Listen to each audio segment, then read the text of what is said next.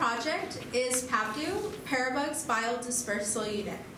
I'd like to start off with introducing our team. I'm Sarah Villegas. My name is Samuel Sanchez. I'm Luigi D'Antonio.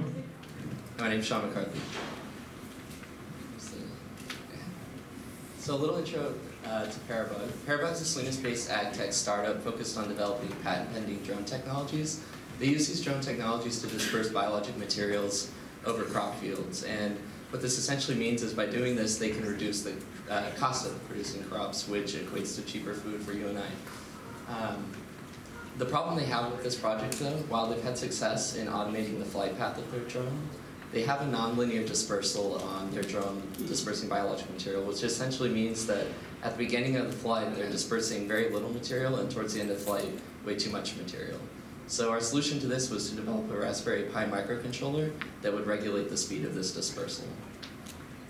Alright, so here's the solution broken down into two main components. First one involves that we have a microcontroller controlling the dispersal rate given some variables that are inputted from the second phase. Now the second phase involves a user interface that we made to be simple and intuitive for any client to be able to input their flight values easily. And as you see from the results, the blue one will be the original, which has a more exponential curve. And with our results, we're able to make it a bit more linear, which is what we're going for.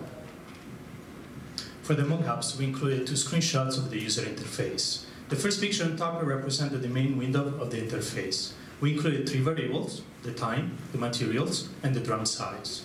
The drum size and materials options are for future implementations. While this may appear to be simple, it was actually rather complicated to create. Multiple programming attempts had to be made in order to get the right balance of all the variables involved. In the second picture below, after the user selected the time, it will start a countdown along with the motor. The user can start and stop the process as they want.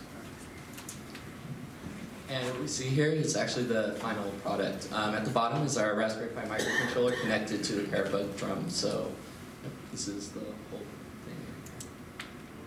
Lastly, we'd like to give a big thanks to our mentor, Chandler, and also Sophia. And if you guys have any further questions about our project, come meet us at our poster.